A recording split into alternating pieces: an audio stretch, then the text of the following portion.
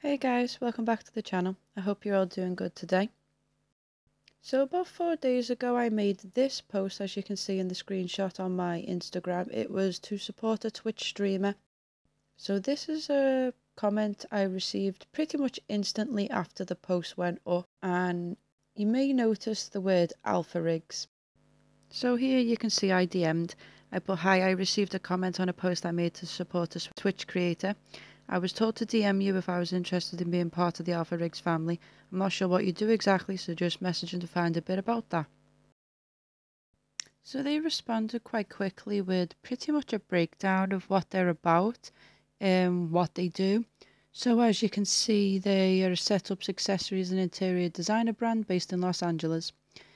Here they continue to say that they basically support charities. So reading that made me feel quite happy because, supporting charities is something I can get behind. I'll help as much as I can, but I was very wary about the fact that I'm only a small channel and I wanted to know why I was approached, because even though I have a fantastic community, it's still not large enough to have that much of an impact. Do you know what I mean? Like I'm not well known on the platform. They basically go on to say about they checked out my Instagram. And anyone who's seen my Instagram knows full well that I only have about 5 short clips of previous streams and maybe like 3, 4 pictures of a look I've done for a previous stream. Not a lot to go on, to be fair.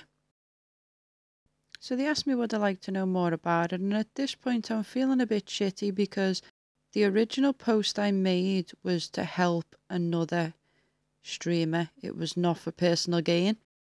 Naturally, I wanted him to have some sort of bonus from this. I wanted it to be for him.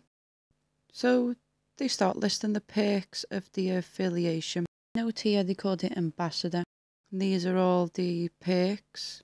Sounds promising. Then you get the rest of the perks, and I said let me go have a chat with him. I still haven't. As you can see, I'm still waiting an answer. So I tell them I want to go ahead because at this point I believe it, right? Okay, not going to lie. So here you can see they're not really interested in the fact that I'm still waiting the answer from the friend. They just give me a quick call.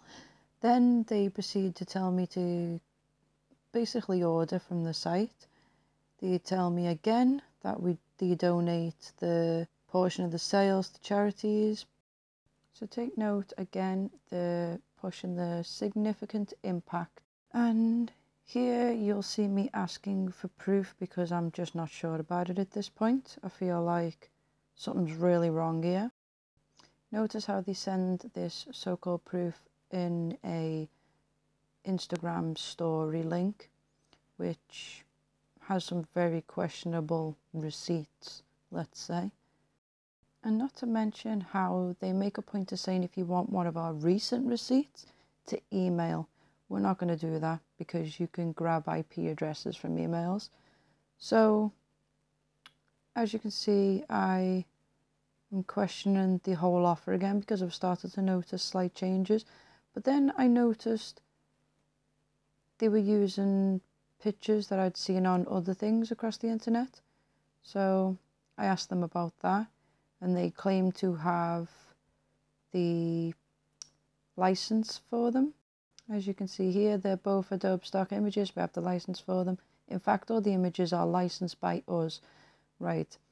So then, here's me saying, sorry for all the questions, but I've got to make sure that this is legit, basically. So after doing a bit more digging around on the internet, I noticed they're basically a Shopify business, and I pretended that I was purchasing something, and it redirected me to Shopify, and I needed to do that to confirm they were actually linked to it because it could have been a mislink, let's say, and they confirmed it. They are actually linked to that Shopify. So again, with the offers, and here we have the Instagram story of one of the receipts. Take note, there's a giant red arrow pointing at the logo.